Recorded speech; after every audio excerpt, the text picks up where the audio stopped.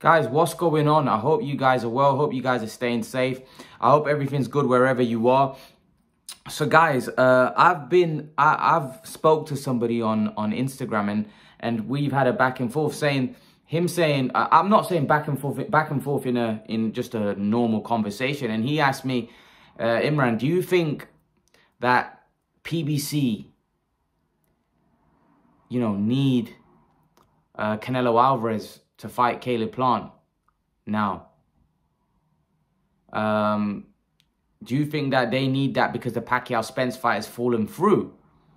So that means that now they need to make this fight because they want to have a splash this year, which was supposed to be Pacquiao-Spence.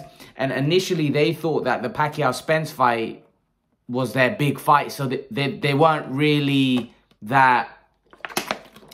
They didn't really care if the Canelo Plant fight. Well, they wanted to make the fight, but they weren't desperate because they had Pacquiao-Spence and they felt that was going to do great business for them. And they had a great schedule. But now they're their super fight, their massive super fight that they had scheduled between Pacquiao and Spence has fallen through. And listen, Pacquiao-Ugas still a good fight, but it's not going to do anywhere near the numbers that Pacquiao and Spence would have done. So are PBC now going to be a lot more aggressive in trying to make that Canelo fight on Fox?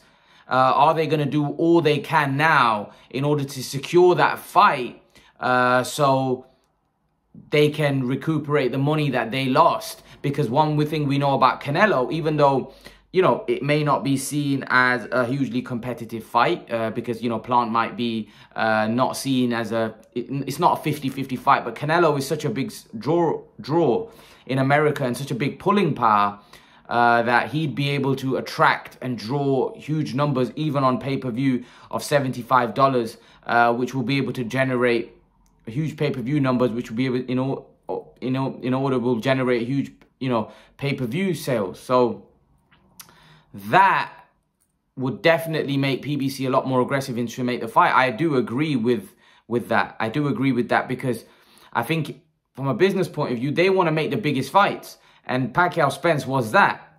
And let's not forget, they were doing that all in-house as well because Pacquiao is with Al Heyman still. So it's all in-house and it's easy to make, whereas Canelo's not in-house. But now that the fight's fallen through, I think, here's the thing. I think regardless of the Pacquiao-Spence fight, I think it was for PBC a massive opportunity to have Canelo on their platform. So whether or not, they like the fact that the Canelo is such a big star, it just makes sense for any broadcaster to want Canelo on their platform.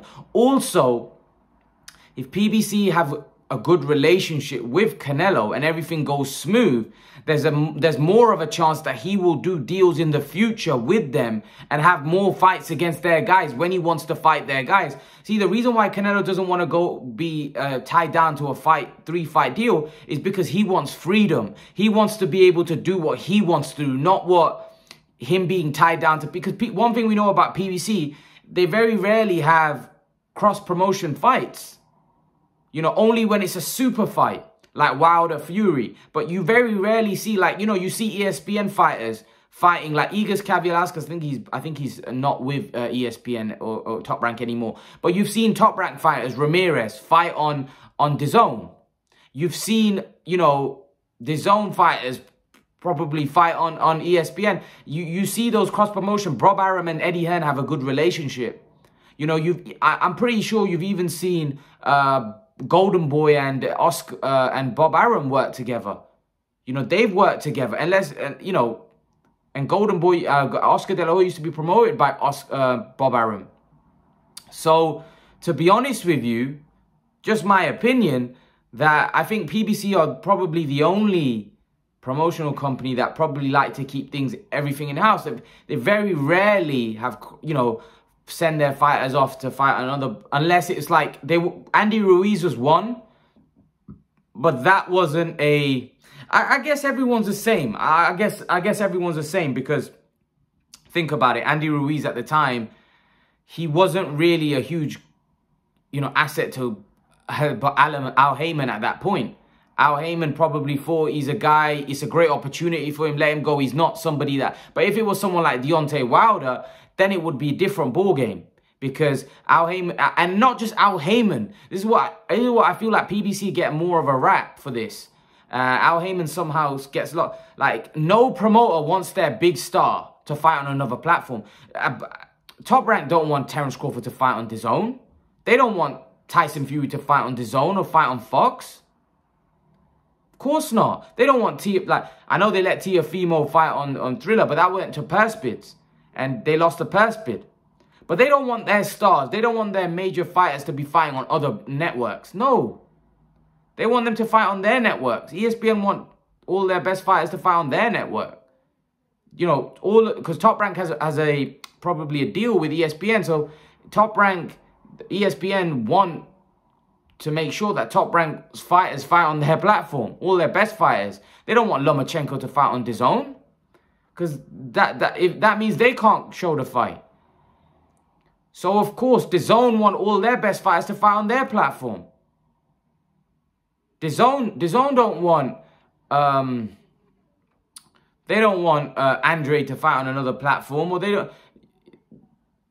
they would prefer them to fight on their own platform. Because it makes a lot more sense. That's with every promoter. Every promoter looks out for the best interest for their company. You know, everybody's doing the same. You know, so I don't think Al Heyman's any different. In this situation, it's a unique situation. A unique situation in the sense that Canelo's such a big star. He's such a huge star. And it just makes sense, you know, for them to make this fight. Because for me, it'll benefit PBC. They'll make a huge amount of money. So it makes a lot of sense for them to make the fight. So that's why. Whereas this wouldn't happen. Like with Andrade and Charlo, it's difficult. Because Andrade and Charlo isn't that big a fight. You know, it's not going to move the needle that much.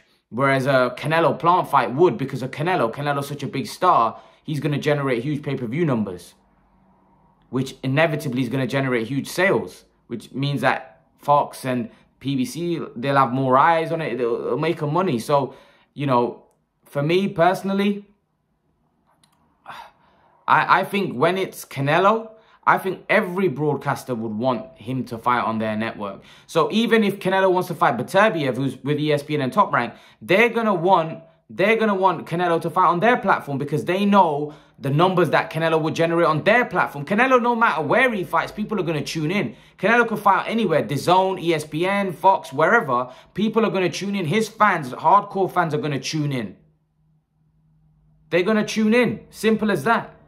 So Canelo could fight wherever. People are going to tune in. And this is the thing.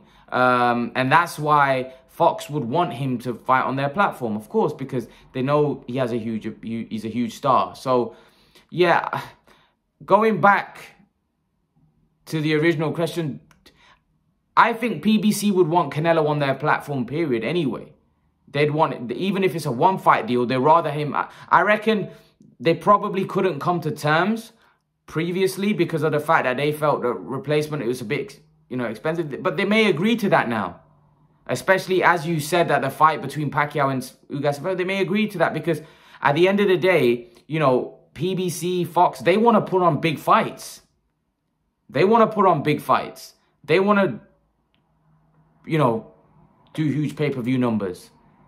So the fact that all broadcasters want to put on big fights, it makes sense for them to want Canelo on their platform because everybody wants to do great business. Everybody wants to make money. Everyone wants to do huge pay-per-view numbers. Obviously, when you're fighting, when you're looking to have Canelo on your platform, it comes at a huge price because Canelo's a massive star and he's going to want a huge amount of money. But Canelo's guaranteed pay-per-view buys. Like, people are going to tune in to watch Canelo Alvarez. So you're not at a big risk. I know the numbers that obviously they're being guaranteed is you know, they would be confident with the ticket prices and with the pay-per-view numbers. They know that they got a good chance of making a profit here. So, you know, at the end of the day, Canelo Alvarez is the biggest star in the sport for me. You know, and I just feel having him on your platform will obviously definitely it's a good thing. You know, it's a good thing. It's going to do great business. You're going to do great numbers. So personally, that's just my opinion, to be honest. I personally think that Canelo will do great business. And most importantly, for the boxing fans, we want to see the fight. We want to see Canelo Alvarez beat Caleb Plant. We've been wanting to see it. And here's the thing: a lot of people don't even think the fight is as competitive. They think Canelo will beat Caleb Plant. But I think it's just the fact that Canelo has an opportunity to create history. Canelo has an opportunity to do something great, you know, and people want to see it. People want to see Canelo become undisputed. His fans want to see Canelo become undisputed. So it's great. It's a great fight. There's, you know, the first Mexican undisputed champion potentially we could see, and Caleb Plant has a chance to create history as well. You know, Caleb Plant's a good fighter. He may be overlooked. So this is what I'm trying to say. I want to see the fight. I'm pretty sure a lot of you want to see the fight. So hopefully they can make the fight. Hopefully they can make this fight, because let's be honest, we all want to see it. It's a great fight. It's gonna do great numbers. Everyone's gonna be a winner, and hopefully we get to see another undisputed champion crowned at the end of the fight, which is what the goal is for boxing fans. Want to see the best fight the best, and they want to see who is the best. Ultimately, we want to know who is the best. Yeah, when we watch football, the Premier League, we want to see who the best is. So that's why over the season, you get to see who the best is. Everybody plays each other, and the best at the end is crowned champions. The same way with this, we want to see all the best fight each other in the 140-pound division. We saw all the best fight each other, and Josh Taylor was crowned the undisputed champion. That should happen in every division. And it should be structured. It should be, these things should happen. But unfortunately in boxing, you know, because of the politics of boxing, unfortunately, it's probably one of the sports where, you know, where sometimes the best don't fight the best. Boxing fans don't get the fights that we always want, because boxers are basically, they're in control. They're in power, especially the top ones. They control who they want to fight, when they want to fight. They control everything. It's not structured in a way where it's forced upon them. They have to fight this guy. You know, there's no league. It's like when they fought in the WBSS. That's why I like that tournament, because they had to fight each other. The problem is with that is that most of the guys that go into tournaments like that are not very marketable fighters. Like, you won't see the heavyweight division have that, because it probably doesn't make sense for them financially. You know, so the really big fighters, why are they going to go into a tournament when because the top fighters are looking to fight guys that they know they can generate the most money. You know, and how does again, the structure of the tournament may not really work for the top guys that are making a lot of money. Like Canelo wouldn't want to go into a tournament, because that would basically mean he's not free to do what he wants. You know, although I would love to see it, the fact of the matter is, it's just not practical for the real top fighters, unless the money was like crazy at the end of it, where it just make a lot of sense. You know, for Canelo, I just don't, someone like that, Canelo, Joshua, guys that are making a lot of money, would they really want to go into a tournament? I don't think so. So although I love the structure of that tournament, I just don't think it's practical for some of the top fighters that are making a lot of money. So if you look at most of the fighters that went in to those tournaments, although they might have been the best in the division, they were guys that didn't have a huge profile. You know, they weren't your mega stars in boxing, like your Joshuas, and like even the Super 6 that happened. All of those guys that entered that, a lot of the super middleweights didn't really have a huge profile. Like you look at Andre Wood, for example, he never had a huge profile throughout his whole career, which he deserved to be a lot bigger than what he was. But those tournaments helped those guys to break out, to make a name.